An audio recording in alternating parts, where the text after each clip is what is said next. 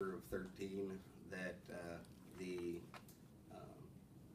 cancer situation really became public, and as I recall, I'm going by memory here, that was the first posting where Mom made the allegation. And throughout the year, she brought forth the story that the child was declining in health, and at one point this spring, to the point where she had been declared terminal. Throughout the whole period, as a county attorney said, the community, I'm proud to be part of this community. This isn't the first time this community stepped up for people. We do it for everybody. And I don't think the hearts of the people of this community are going to be hardened by it. I think everybody's hurt right now, but everybody's going to heal. Did you donate? I did. Matter of fact, my wife had cancer last year, and so we're pretty invested in the situation. Before now, of course, being in the midst of the investigation, has Riley been to or been seen by a doctor that you're aware of? All the medical appointments were reportedly to Omaha, Des Moines, Columbus, Missouri, things of that nature. That's part of what brought this to light, is when the school system started looking to create a plan for this child, the medical contacts just weren't panning out, and that's when they brought it to the attention of law enforcement. So that's where the break came in the school district? Pretty much, yeah. Any light shed on why she did it? Was a money thing? One may never know. At this point, our job is to make sure that the children are safe. Obviously, as Chief and I have discussed, one would have strong concerns for the children.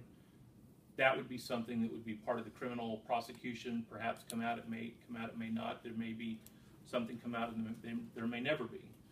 We can't speculate into that at this point in time. Our focus has been ensuring that the children are safe, all of the children, that especially Riley is no longer exposed to this and can be ensured a proper, safe home where she's getting medical treatment for any ramifications or effects of that. Again, that's yet to be determined. But at this point in time, there's really no way to speculate into that. Is Mom sticking to her story? Mom has provided the information which I previously stated, which was that the child did not have this terminal illness, and that it was all, in essence, a ruse, if you will, on her part. Does she have any history, Mr. Feisner? Yeah, we have no. I have no information to no criminal history or to relate to that at all. And speaking of money, will any of it, of what's left, will that have to be confiscated or able to say what's next? We have certainly looked at that, and that again is going to be a concern. It may be difficult, if ever, to determine how much money was ever brought in. Certainly, it came in cash, it came in checks, it came in different means, perhaps paying for gas, trips, stays at hotels. We may never be able to determine the full amount. We do have some cash on hand. That cash has been in a local bank, and that money has been, at least for now, put on hold until we can make a determination what, if anything, to do with that money. That does create, though, a certain other problem as to what to do with those monies. People have donated those. They've given up cash, checks, etc. And how do you determine what, if anything, to do with the money, and how could you ever return it?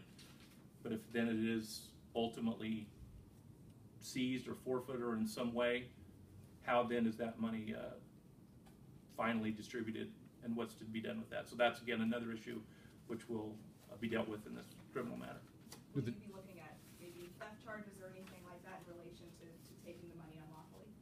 Certainly possible. I mean, frauds, theft, I think there are other possible charges.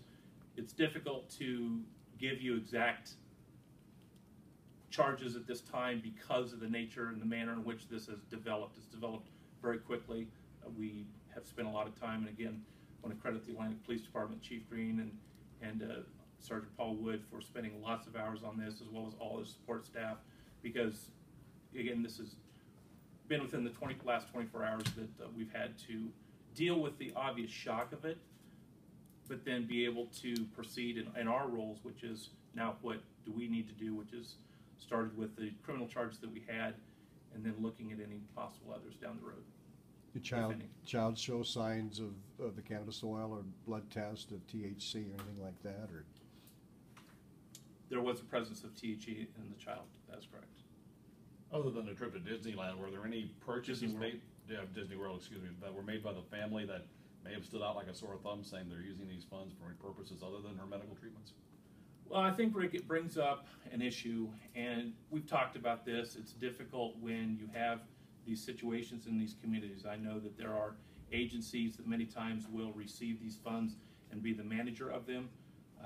They may act in a role that verifies and validifies the injuries and or illnesses of many people. We've seen it for adults and children, and then there are agencies and entities that then will assist in the management. So those agencies were not involved here. To my knowledge, there's no requirement of it, but so. Do we know the first time that mom will be in court yet, or is that been established? She has been seen by the magistrate on at least the initial charge, and bond has been, I believe, withheld initially pending the second charge again. The magistrate has both charges now and will be setting bond. After that, the defendant will have, Ms. Slauson will have a... Sure. And are you able to say, will you be interviewing dad at all, or?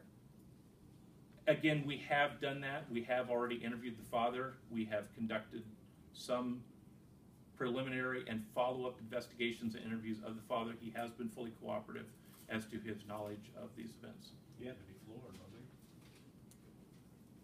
he? The father was definitely, I can say, very upset with this and personally struggling, if you will, with how to then proceed in his life as well as help the children for us. I think that's correct, yes. Did the father believe that his child had cancer? I can't state what the father believed. I can just state that he cooperated and was upset with, his reaction seemed to indicate that, at least initially, that he was not aware of what the mother was perpetrating. So I take it she was getting ready to go to kindergarten, and so the school just needed to Correct. figure out how they handle her from class to class, and then they raised the red flag, but nothing had come up before that, right?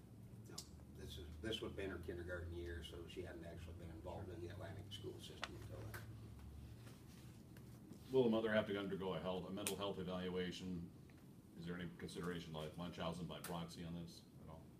Well, I think certainly anytime something like this happens, a person's mental illness would be a consideration, and if not through the criminal matter, then perhaps through a civil matter. At this time, to my knowledge, she is not being examined for anything of that nature, but it's not to say that she may not be in the future.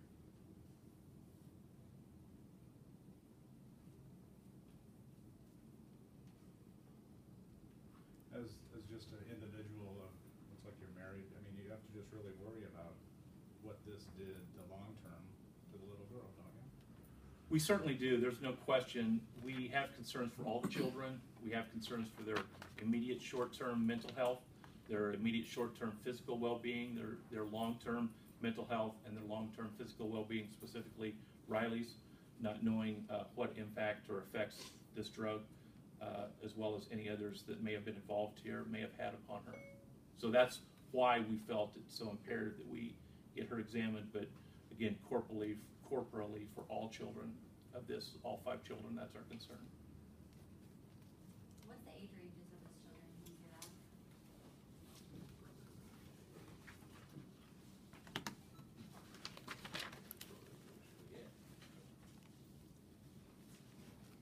She has an older brother that's 9 years of age, and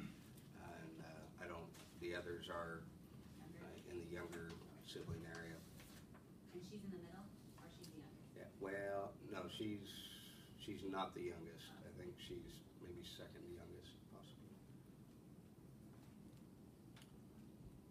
Riley's 2009, her birth year.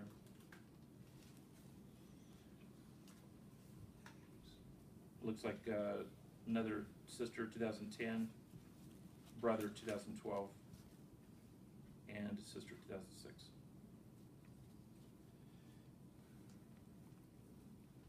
that 5?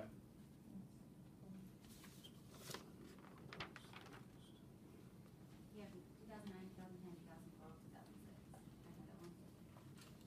Riley's birth year is 2009, a sister of 2006, brother 2003, sister 2010, and a brother 2012. Thank you. All siblings, total of 5. Thank you.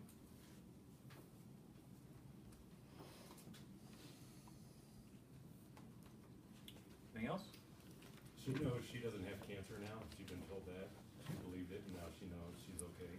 Well, we don't really want to comment on that. Obviously, as we stated earlier, there are going to be considerations for her mental well-being and how to handle that. We're hopeful that, however this proceeds, that we can seek the best treatment for the family, mental health treatment for the family, and the Department of Human Services will be cooperating with that. I don't really want to comment on what she knows or doesn't know and how Riley is handling it.